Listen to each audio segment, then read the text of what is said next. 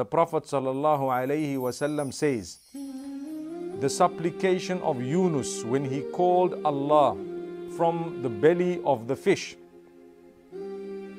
La ilaha illa anta subhanaka inni kuntu min al-zalimin.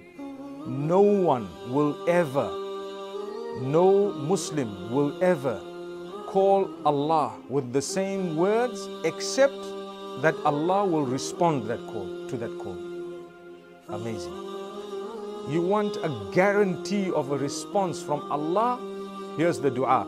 La ilaha illa anta subhanaka inni kuntu min al-zalimin. None worthy of worship besides you, O Allah. Glory be to you. Indeed, I am from among the wrongdoers. I did wrong. And in your heart, you know what it was. In your heart, you know what you want, because he was in the belly of that fish. He knew I needed to get out of here. I needed the help of Allah. I needed to be saved somehow. So he wants to be saved. He wants to return back to where he was. And he's thanking Allah. So my brothers and sisters, this is a powerful dua. And this is why Allah subhanahu wa ta'ala says, فَاسْتَجَبْنَا لَهُ وَنَجَّيْنَاهُ مِنَ الْغَمِّ وَكَذَلِكَ نُنْجِي الْمُؤْمِنِينَ. We responded his call and we saved him from that sadness and the sad condition he was in. And that is how we save all the believers.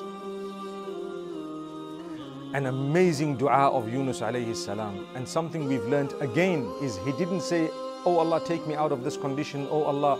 He just declared the praise of Allah. He declared that, oh Allah, Allah alone is worthy of worship.